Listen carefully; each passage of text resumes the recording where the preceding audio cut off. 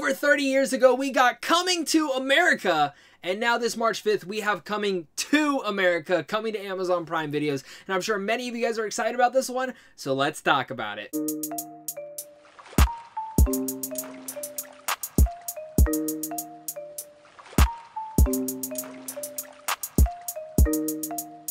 What's going on, everybody? Welcome back to a brand new movie review. My name is Zach, and if you guys enjoy talking movies, this is the place for you guys. So make sure to hit that like and subscribe button so we can keep talking movies over here on a daily basis, as well as comment down below and let me know your guys' thoughts. What is your favorite moment from the original Coming to America, and how excited are you for this brand new one? Of course, Coming to America is about the African monarch Akeem, who learns he has a long-lost son in the United States and must return to America to meet this unexpected heir and build a relationship with his son. This is, of course, stars the likes of Eddie Murphy, Wesley Snipes, James Earl Jones, Arsenio Hall, Kiki Layne, John Amos, Leslie Jones, and I mean even Jermaine Fowler, and honestly, a ton more people. This film has probably one of the biggest stacked casts in quite a while, and when you're coming back 30 years later from being one of the biggest classic comedies of all time, I mean, you got to be excited for it, right?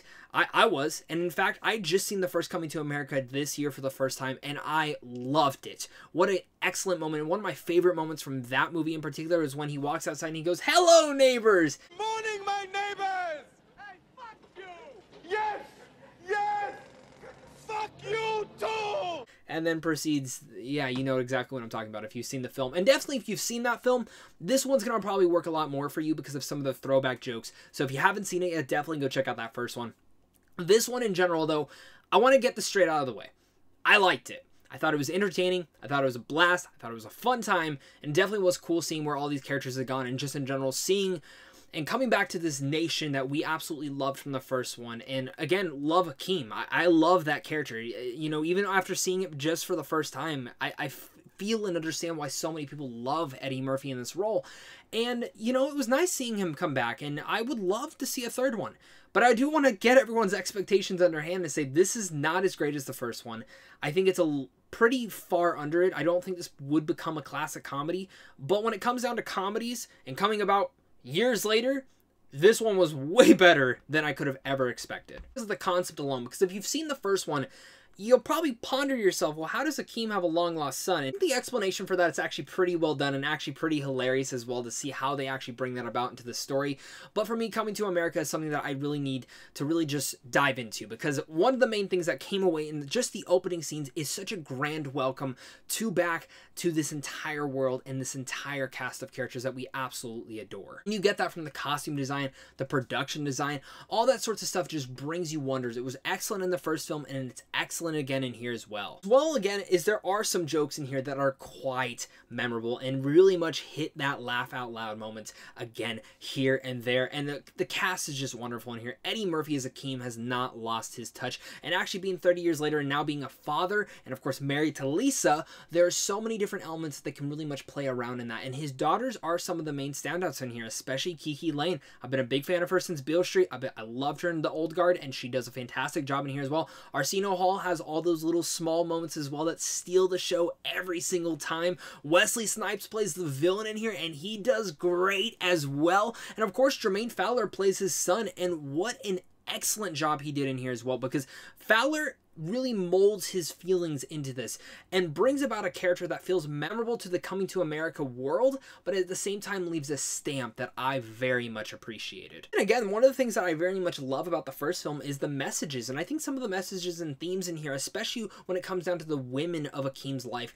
really much is some of the stronger aspects of it all. And those throwback jokes that I mentioned in the first one really work wonders in here, and I think every single time they pop up, I just couldn't help but laugh and smile. I'll have a smile throughout this entire movie. There's not one little bit of it where I rolled or, oh god, this is going on, where I've done with some other comedies that come out of way left field and in general just shouldn't have been made. I would say I enjoyed this one. I can understand why it took so long to really build about. Even though I don't think it meets those levels as the first one, it definitely still made me laugh and smile. But let's talk about my cons right now for Coming to America, because one of my big things is it does feel like times a little bit TV movie than more just a movie. And a lot of that goes down to the story ideas itself, and in general, some of the concepts that they go through, and even sequences. Some of the sequences do feel like something from Saturday Night Live.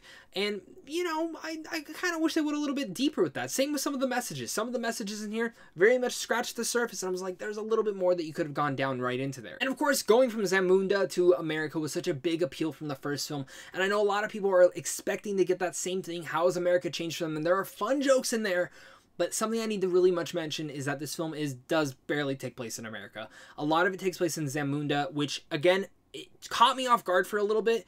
But as the film continued, I actually really appreciated those elements. And again, feeling that fish out of water thing that Fowler actually plays inside here more than how Murphy played that in America. And I think those parallels really much worked. But that's something I need to mention so a lot of you guys can kind of get ready and expect that more than I did. Because it caught me out of left guard pretty much right when it went on.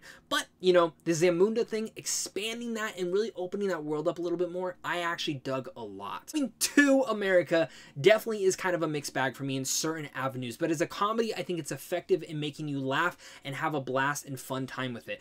And if that's the point of a comedy, that's the point of a comedy, is to make you laugh and smile. And you can forgive a lot of your different cons, but I still need to mention those so you guys understand that.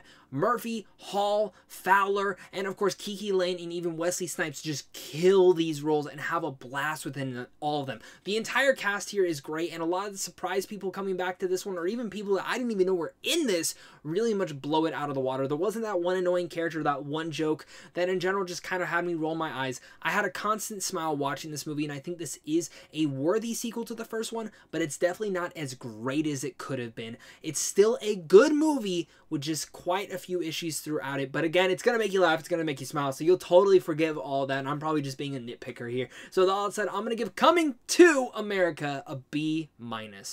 Thank you guys again for clicking on this. You guys are seriously all the best. I cannot wait to hear your guys' thoughts on this film. So if you've already seen it, comment down below your thoughts. As well, make sure to comment down below your thoughts on the first film, what your favorite moment is from that one. Hit that like and subscribe button, guys. As well as head on over to Sandwich on Films on how to see films early. And of course, it's a big thing to you and a big thing to my Patreon supporters, because without you, I wouldn't be able to do this. So of course, guys, until next time, stay classy.